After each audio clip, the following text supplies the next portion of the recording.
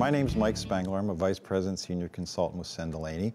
I've been with the company since January of 1990. My personal purpose is to really assist others in creating greater honor for both individuals and their organizations.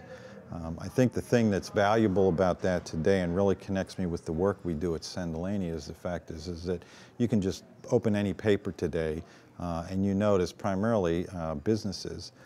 They have a lot of issues that they challenge, and honor among the leaders and instilled in the people in the organizations is one of the things I believe that would keep them out of any sort of issues that might be detrimental to their business or to their reputations or brands or whatever that occur.